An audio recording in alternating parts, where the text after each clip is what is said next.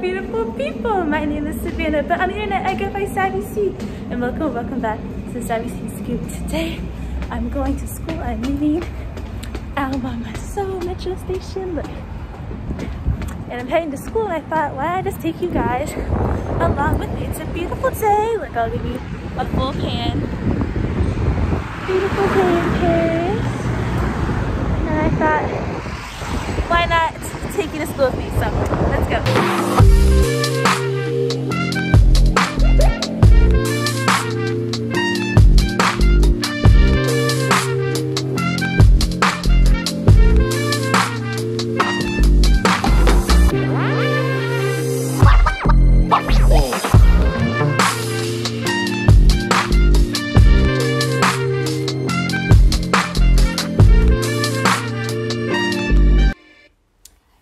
Start this tour off with the quaid'orsaybuilding. So this is like the main building on campus. This is like the hub. I'm just gonna walk you guys through this building and the whole tour. So this is the main lobby when you walk in. Quaid'orsay is also connected to Combs, but we'll talk about that later. So you walk in, go up these little stairs. This is like the proper first floor. So there's a ton of lockers, navigation desks. That's always, someone's not there now, but you know, somewhere to help you, a librarian. And this is the library, one of my favorite places to study and just hang out and chill on campus. I love the natural lights, the plants. You know, great place to just get some work done. I eat lunch in here. Not sure if you're allowed to, but I'll do anyways. And yeah, it's just a great show place. Printers down there as well. You can always print out and just chill and, you know, catch a vibe. You know what I'm saying? And outside the library, then you go to the elevator. So there's 8 floors, or I guess 9 technically, but like, you know, with French starts at 0 floors, and so I will walk you through all those. And on the first floor, the 0 floor, this is like the main atrium lobby area that you walk into like the very back of the building with, so like the stairs on the right, which you just passed, and the elevators. And there's like this cool like little compass on the ground, because you know, we are global explorers, Huntsy, okay? Then let's go up to the next floor. There's yours truly. Boop. Then the first floor. This is a great floor for some naps, okay? Do you see these couches I'm going to show you in a second? Those are prime for, this is like a quiet area. So it's like you can do one or two things. You can take some good naps on one of these 2 couches, or you can like really grind out on work. There's a private study area against the wall over there, or just like open space areas to study. And you can look at Bateau Mouche if you want. Then up next, floor number 2. Again, has a quiet area. This has also librarians like offices, so you can like access people there if you want to. And also has 4 Mac desktops, which are great. If you know your laptop's acting weird or whatever, you can just have that access. And you can always log into those with your school ID. What I love too about this floor, I'm about to show you guys in a second, is this like hidden reading nook. So again, if you just want a break from school, peace of mind, just a little rest between classes or whatever, just to get your mind off things, this is a great place and with an even better view. Then next up, the 3rd floor. Now this is like a more open workspace, and this is home to like the career center and things like that. So this is where you can like talk more freely. You don't have to like worry about your tone of voice, like your level of voice. And again, just more open tables. With COVID, you can only have 1 person at a table, or yeah, 1 person per table. But you know, hopefully when everyone's all vaccinated and everything, that's good to go. Then this is just, again, all through the career center. So you can have like your cover letter, your resume in English and in French. And these are all just great things, you know, interview prep, like whatever you need to secure the bag, to get a job. Your girl recently just started an internship, whoop whoop, I should probably talk about in another video. And you know, this career center, all their events online have been super helpful. Then next, floor number 4. This is one of my favorites places to go on campus. This has a ton of study rooms, and you know, it's just a great place to get some solace, some peace and quiet, and just get some work done on your own space, kind of like your own personal office space is what it feels like to me. Hey guys, so I'm in the 4th floor, on the 4th floor of quaid'orsay now. We call it just the K building for short. Quaid'orsay is like literally the road it's on. And I'm in one of the study rooms. You can book study rooms here. It used to be like in group settings, but now, you know, with COVID, you only do one at a time.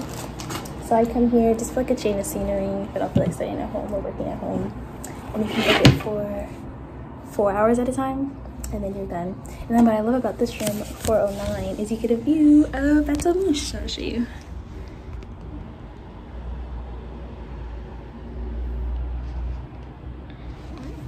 So yeah, so I'm about to eat a little breakfast, brunch type thing, and then get some work in. Now let's go to floor number 5. I love this room because I'm involved with AUP Student Media. I am the executive producer for AUP Radio, and so I come here. On the right is a student media lab, which you're showing. So this is home to like all things student ASM, student media. So they have like great desktops there. They have mics for recording, and then just like table space and like workspace. And then you can also check out equipment there as well through the school there. And then on the left is just the Civic Media Lab, which I honestly don't know what's the difference, but, you know, it's there. Then for number 6, again, this is really just classrooms, and then the Democracy Critical Center for Democracy Studies. Again, not familiar. I'm Global Comm, not in politics, but I've had a class up here, and it's great. There's a beautiful view from the 6th floor. You just see like across the city and the skyline. It's really cool. Then the 7th floor as well, I've had classes up here, and it's also home to the Genocide, Human Rights, and Conflict Prevention, Center. So just great work being done on this floor within the 4 walls of AUP. And again, yeah, this is just another common classroom we've had a few classes at, with just huge windows, have a lot of natural light coming in, which I really love and enjoy. Then last but certainly not least, the 8th floor, which again, outside, probably this is like 1A, 1B. This is like my 1A, and 1B would be the 4th floor. I love sitting up here. This is a great place to come for lunch if the Amex is like too busy. And oh, I didn't mention about that. My fault. We gonna talk about the Amex later. I'll slide that in somewhere. Amex is just a place downstairs you can eat food. It's kind of like the Friends place. So K and Combs are connected, like I said earlier. Combs was the oldest, and they bought K recently.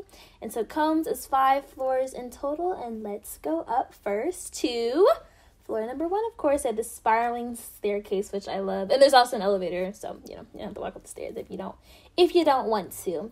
So the first floor, again, is just home to a lot of classrooms. I've had a few classes in this first class we're about to walk into, C101. So just, especially now because of like with COVID, make sure that everyone has space, and we're socially distanced. So this is just like a typical classroom. And then here is another one. Again, just like high ceilings. I love the like floor to ceiling windows. You know, a lot of natural light pouring in. I like that. And then just the typical podium. Then like a nice little comfy couch. And some bathrooms. There are bathrooms on every floor, which is nice. Some are all gendered, and then some specify the gender, so just keep that in mind. Then moving to the 2nd floor, this is home to some science classrooms and like offices, as well as the grad lounge. Woo doo woo! Shouts to my grad students, current, past, and incoming. I wasn't able to go in there. I totally forgot. I don't know where my ID card was. I was filling this, so. But people compare it to like Hogwarts, like gives like Harry Potter vibes. So maybe I'll let that be a surprise. You discover that on your own when you get here. But it's a great space for grad students to get in. You have to just scan your ID to do so. Then moving on to the 3rd floor. This is where I have one of my classes now. This is home to like a lot of the multimedia spaces, home to like student government offices, student services, things like that. So Peacock Plume, ASM, all that stuff. A lot of their production classrooms are here. So I have that classroom, that door on the far left. That's where I have my visual design practicum class. And it's just a huge computer lab with like Mac desktops everywhere. So I use that for my design class. Then walking down the hall, it'll be like you'll see people for student government, those involved with like, yeah, the student government, student council, like just all of that is housed here. So like undergraduate student council, graduate student council, yeah, just all that jazz. The magic, the AUP political student, based magic happens on this floor. And they have office hours too, so you can like come and like speak to, whoever you'd like to regarding AUP things, anything you'd like to get done or like to see change. So that's this floor. Then the fourth floor, again, is just more student services. So this is like the go-to place if something's wrong. Like, you don't know about banking, you are locked out of your apartment, you, I don't know, are wanting to change roommates, like whatever you need regarding, like, this is like your go-to place, like your 911 help, like, like this is where you go. So the student development help desk is over there. I just panned over it, and that is like your go-to place. Jan is there. He is so helpful. He knows everything and everyone. Everyone on this floor speaks like 3+ languages. Like, you will be a-okay. These couches are really comfy too, so you can take a nap, cry a little bit, and then get some help. It's great. Very therapeutic floor. Also too, this is like really cool map. I think it's like of places where students are from at AUP, I'm pretty sure. I haven't stared at it closely, but I would take a guess. And this bookcase is of free books. And then another highlight of this floor, shout out to Audrey Lord, shout out to her, is this window. And again, I'm just a sucker for natural light in the view. You see a little Eiffel Tower there. You see her peeping out, poking out. And again, just looking at the view, taking some natural light. I mean, it's not, something grandiose, but it'd be the little things nowadays. The little things get you through. And so if you like me, like natural light, this is a great place to come. Then last but certainly not least, the 5th floor, which is home to the health office, as well as some art history and fine arts classrooms. Health office now, honey, is more important than ever, okay? Because we are still in a Panera Bread. We're over a year in this pandemic. And so this is where you get all things COVID related. Dr. Lib. We have MSH International Insurance if you're an AUP student. So, everything regarding that is the health office there. They're so lovely. They're a wealth of information. You can always go there if you need any help. And then here's just a random classroom up here too that I found. It's called the Eiffel Tower classroom. But I don't know if I looked to the windows and could see the Eiffel Tower, but I'm sure it's named that for a reason. Maybe I was looking in the wrong place. Then next up, Passage Landru. This is down the street from New St. Dominique, which we'll show in a second. This is like just kind of like not a random building, but just not as popular. This is home to the bookstore and a few like visual arts classes. So a lot of like hands-on technical things like sculpting, painting, home to the bookstore, like I said. So that's where all of these things are. And I think it's kind of cool how like this entrance looked kind of like it's like a TV lot or something, like a trailer, and it's on a movie lot. That was really funny, but that's it. Then next up we have Rue Saint Dominique. Now this is like our like quad, if you will. This is like core to campus. Like everything kind of builds off of Rue Saint Dominique. Like if you were lost, don't know where to go, start here and then find the building from there. So this main road right here, this is like the heart of campus, like I said. To your immediate left, I'll go straight down in a second, but to your immediate left, you will see the same street that Passage Landieu was on, as well as the Rue Saint Dominique building, which I'm walking up to. So the Passage Landieu is like straight down this road on the left-hand side, but this is just that same road, but just before. And also too, it's nice, there's a like a mini Monoprix on this corner here. So if you're like running late and you can just come to campus, get a little breakfast, get a little snack, get a little lunch, whatever, and you're good to go. So this is the Rue Saint Dominique building. I wasn't able to go inside when I filmed this, but it's home to the post office boxes. So like everyone gets on campus mailbox, like you can ship packages to campus, so that's always clutch. And then I know some language classes are taught in here as well. So that's just what this building is. Nothing too crazy, but that's what that is home to. And it's a really great resource too if you don't want to ship things to your address, because sometimes shipping in Paris is a mess. Then again, here is Rue Saint Dominique. It is really vibrant, like I said. I really just compare it to like our quad. Here's the BLC Bone, which is a great healthy not restaurant, grocery store, excuse me. And then coming up to is a Starbucks. So again, if you're missing a little American cravings, you can get a little Starbucks and get things going. There's a lot of restaurants on this street, stores, everything you want on this street.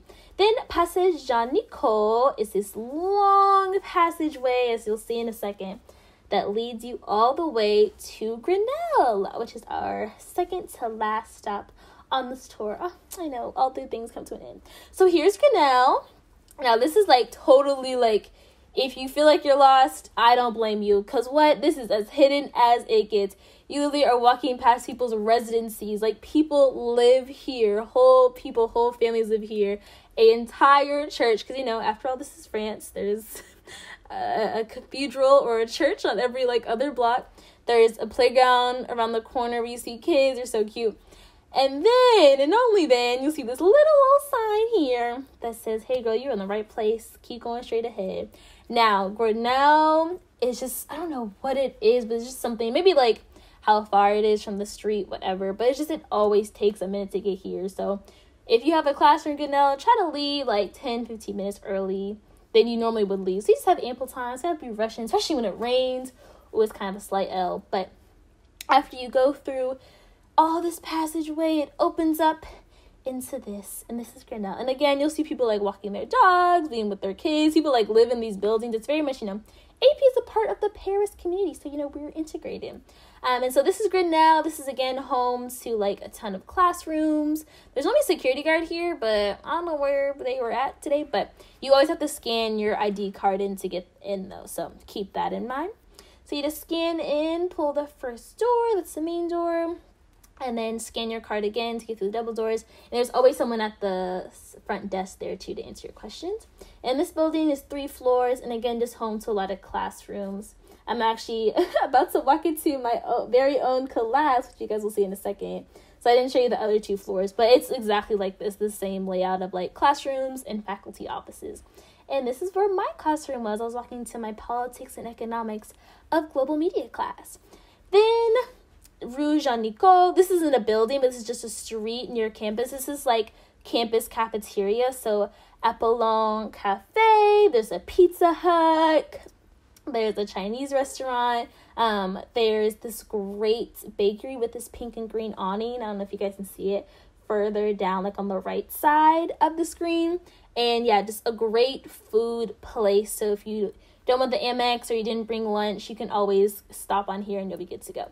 And now, last but certainly not least, La Tour Maubec. Now, I can count now on 2 fingers after this video, but you will rarely come here. This is home to all things administration. So, the president's office, deans, provost, student immigration, student account services, financial aid, grad program services. I really don't come here long enough because I didn't know how to open the door. That proves to you how rarely I come over here. But it's a lot of just scanning, I guess because the president, everyone's there.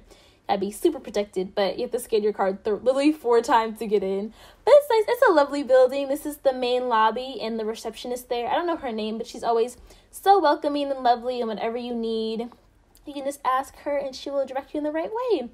And then you exit, it'll automatically do it for you. And then there's another door. Normally that's closed, but it wasn't today when I filmed this, so it was good to go. And yeah, and that is AUP in a nutshell. Thank you guys so much for watching. Hopefully I'll see you on campus.